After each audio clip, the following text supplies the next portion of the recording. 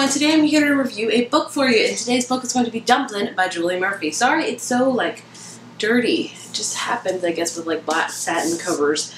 Anyway, this is a contemporary book. I will tell you what it's about, and I'll tell you briefly what I thought, and then I'm going to tell you what I thought about it, and then I will talk about some spoilers. Probably not too much spoilers, but I'm going to try to keep this a very quick review, so anyway, let's get into it. This book is all about a girl named Willow Dean, self-proclaimed Dumplin. Her mom mainly calls her Dumplin, and Willow Dean is overweight, and even though with that, she's very confident in who she is, she's very comfortable in her own skin, she just feels that that's who she is, and everyone's going to have to get used to, or that that's who she is, and she shouldn't have to explain herself or acting differently. Anyway, Willow Dean starts getting involved with this guy named Beau, and because of that, Willow Dean starts to really kind of doubt herself, doubt her confidence in herself, doubt her body and everything about it. And it's not so much necessarily that Beau's making her feel that way.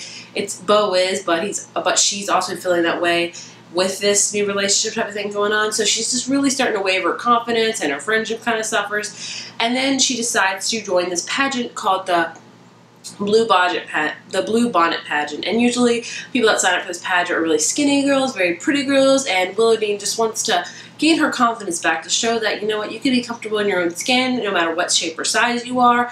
And yeah, so it's a very empowering book, if you can't already tell. And yeah, it was really amazing. I really, really loved it. I'm so glad that I got this in my Outcrate box. So overall, it was such an amazing book. It definitely made me feel empowered. As a woman that is overweight herself and has been overweight for many, many years, I felt I felt like a connection with Willow Dean, because it's hard. Like, I try to feel confident in my own skin, but I ultimately don't, and no matter what, doubt always creeps in my mind. And you know, it's that type of thing when you walk into a room, you notice how all your other friends are so pretty and skinny and you're not, and you just feel like you're ugly and horrible. I feel like that on a daily basis, if I'm honest, and I know I could work on that to make myself feel better, but overall, I just need to be happy with who I am, and it takes a long time to get to that road. You know, every woman, every person deals with that, honestly, probably. Even if you're insanely skinny, you have doubts, no matter what. You have confidence issues, usually.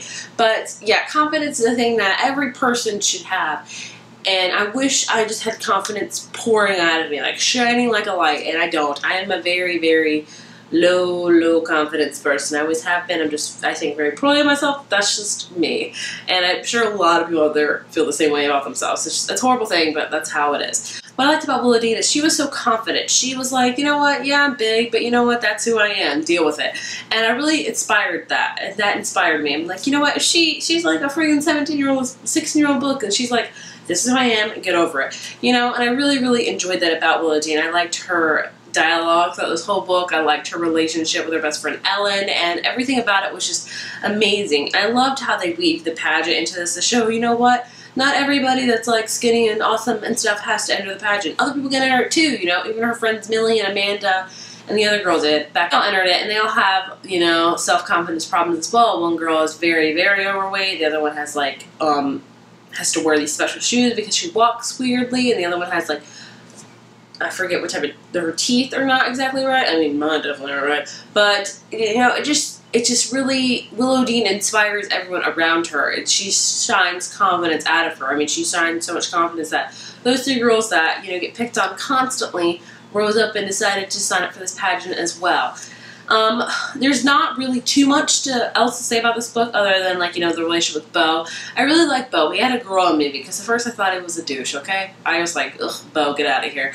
But he was really overall an amazing character. He definitely had a great character arc, and I really was rooting at him for the end. And the end, oh, I love the end, how it was very open. You don't know who really won the pageant unless... but I love how they didn't even tell you the winner, and I love the very, very end, you know, with her and Beau. It was left very, very open. I really liked that. I felt like, you know, this very end of this book, Willow Dean found her confidence again and found who she was again, and it made a full story arc. What I did not like about this book was Mitch. I really liked Mitch. Mitch was a really great guy. I feel like Willow Dean kind of led him on, where she was like, yeah, I think I like you, and he was very much into her. You could obviously tell. And Willow Dean was still harboring feelings for Beau, and I think she really wanted to like Mitch, but she just couldn't.